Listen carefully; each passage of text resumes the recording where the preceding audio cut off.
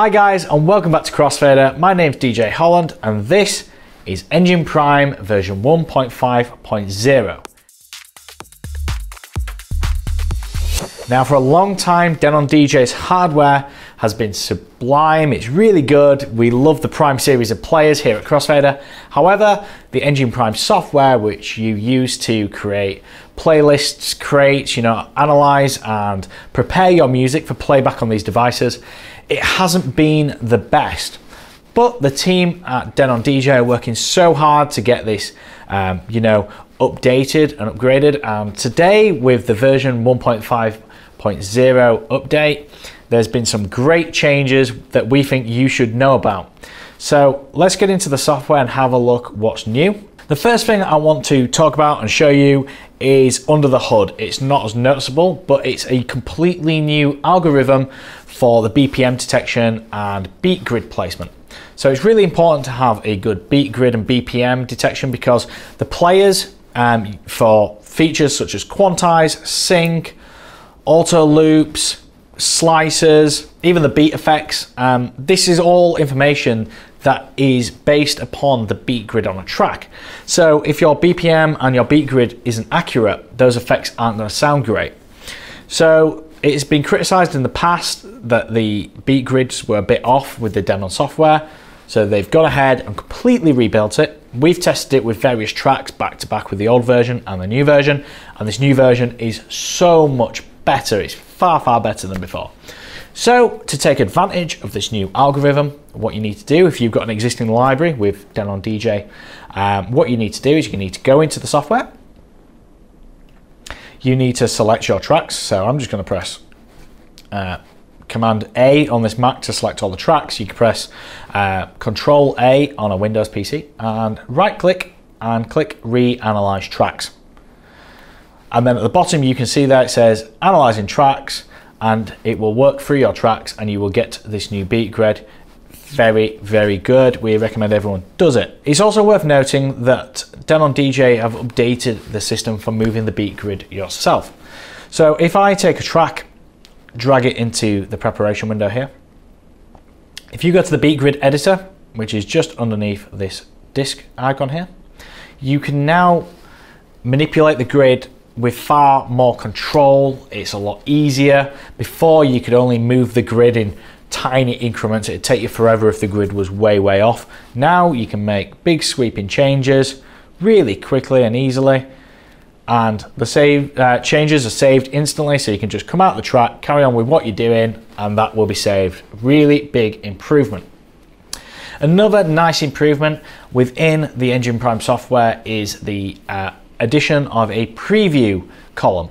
So you can see here all your analyzed tracks. You have a miniature waveform now that shows up on the left hand side, and you can click on this waveform any point and it will play back that track. So if you're looking for a specific remix of a track, you can just click on it. That's the track I want it.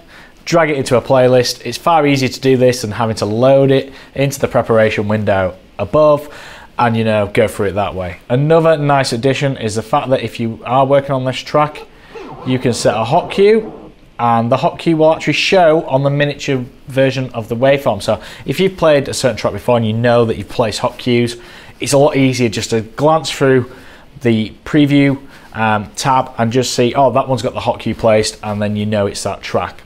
If you're not a fan of the preview column, you can right click on the columns up top and simply remove it. It's as simple as that.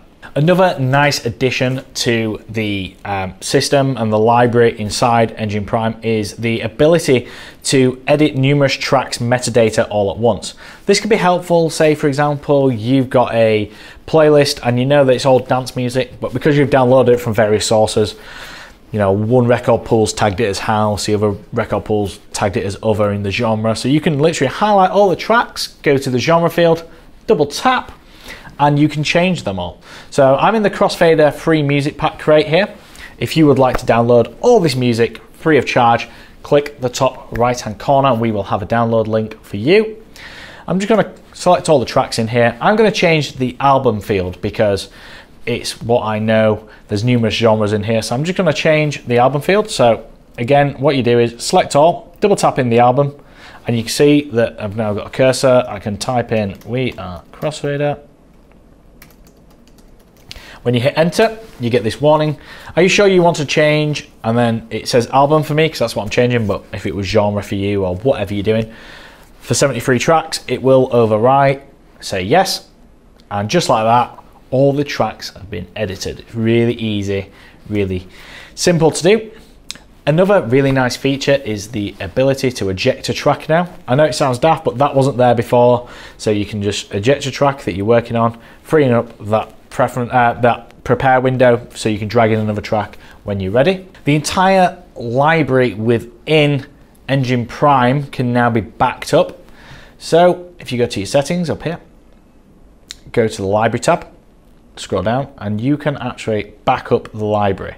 If you click backup, you sure you want to back up the library? Yes, I do. It's now backing up on my hot cues, my crates, my playlists. It's not backing up the music within the library, so you will still need to keep a copy of the versions of the tracks, you know, wherever they are saved. But this is saving what order I had my playlists in, my preferences, things like that. That's all backed up.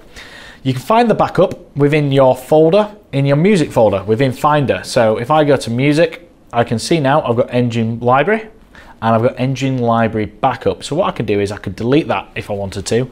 And then when I'm in the software, go back to the settings, go to Library, and I can select Restore. So if you've got that backup within your music folder, press Restore and everything will come back as if nothing had happened at all. Perfect for users who need to create a backup of their library, which is something we really do recommend everyone does. Just remember, this doesn't back up the actual music. You need to do that too. Whilst we're in the settings, another cool, nice little neat feature is the fact that you can set your preferences for the SC6000, SC6000M, the Prime 2 and the Prime Go players within the software. You can save them preferences to your USB stick. When you then plug that USB stick into the devices, the new range of players from Denon, you can then load them preferences in. Nice time-saving feature that's in there. Syncing your USB stick with the Engine Prime music that you've prepared has just got a whole lot easier, and this is probably the biggest standout feature within the new update. Down at the bottom left hand corner, we now have the Sync Manager. Pressing this, you can see that we have our crates and playlists on the left hand side. On the right hand side, you can plug in SD cards, external hard drives, USB sticks, or the actual devices if your device supports having a hard drive installed, so Prime 4, SC6000, things like that. You can install a SATA hard drive in the device, plug the device into the computer, power it on, and you can move music from the Engine Prime software into your device using this window. So when you're in this window, you can select the crates or playlists you want to transfer over. So when you select them, you can see down at the bottom here, it's telling me how much space it's going to need to move across. So I've just grabbed the crate, the Crossfader Free Music Pack, and it says 1.6 gigabytes to move. You can then export to the drive, and that will start exporting to your USB stick. If, of course, you don't want to wait for this bar to finish off its job, what you can do is you can click out of the window and continue cracking on with preparing music. You can see down here in the left hand corner, you've still got the exporting that's happening. You can see its progress, and you can also cancel it. So if we cancel that there, the export has been cancelled. If you're not a fan of using Sync Manager windows, to export to the drive, or another thing that I just didn't mention, you can also use this to import the changes you make on a player. So say for example, I'm playing on a USB stick on this Prime 2 here, and I place a hot cue on a track, or create a new playlist on the device itself. I can eject that USB stick, plug it into my computer, and from this same window down here where it says sync to engine, it says there's no new data to sync because I haven't done anything since the last sync, but if there was, you can press the sync to engine button, and those hot cues and that playlist I created on here will go back into the computer's library and update, so these two devices are perfectly synced. If you're not a fan of using sync windows, maybe you're just used to the way the Engine Prime software was working before this update, you can of course open up the device panel where you can see the USB stick here, and you can drag and drop into your crates or playlists if you want to. So you can simply click here and drag these across if you want to, and of course down in the bottom right corner here you see that this is syncing everything across. So you've got two ways of doing things now. We are a massive fan of seeing the sync manager. Of course, people who have used Rekordbox DJ will know the sync manager from there and their version of it, so it makes things a lot quicker and a lot easier. Really nice update that's come to this software. And there we have it, all the updates that you need to know about inside Engine Prime version 1.5.0. Let us know in the comments below the best features that you've found and what's going to help you out most. As always, subscribe to this channel for more content just like this. Hit the bell icon for notifications when we upload. And if you could, give us a thumbs up on this video, it really does help. Thank you so much for watching, and we'll see you soon. Take care.